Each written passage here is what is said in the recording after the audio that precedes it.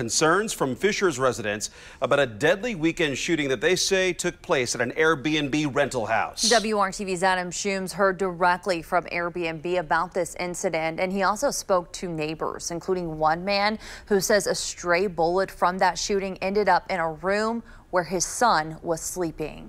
Bullet hole through Julian Robinson's window is a vivid reminder of what happened over the weekend. Not in a million years. Kind of scary because it was my son's room.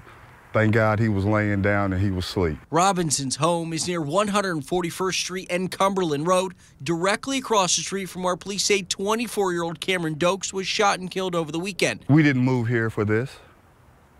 Well, you know, Fisher's supposed to be one of the safest neighborhoods in America, and for this to happen, it was stunning, shocking. Bloodstains marked the street where neighbors say Dokes' body laid after he was shot. There's a bloodstain right behind my car, and every time I come home, I drive around it. While police say the motive for the deadly shooting remains under investigation, detectives say it was an isolated incident.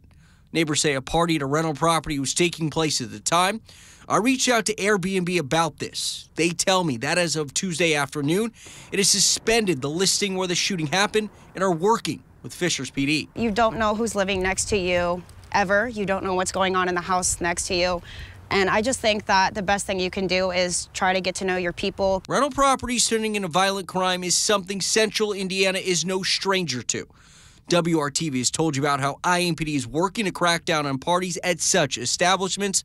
Neighbors hope Hamilton County isn't next. We just got to be mindful that it can happen anywhere and to anybody. In Fishers, Adam Schumes, WRTV.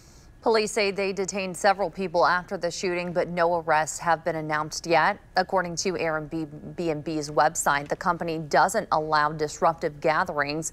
There is also a ban on open invite parties, meaning any gathering advertised on social media. And if you own a home that's on Airbnb, you cannot advertise listings as party or event friendly.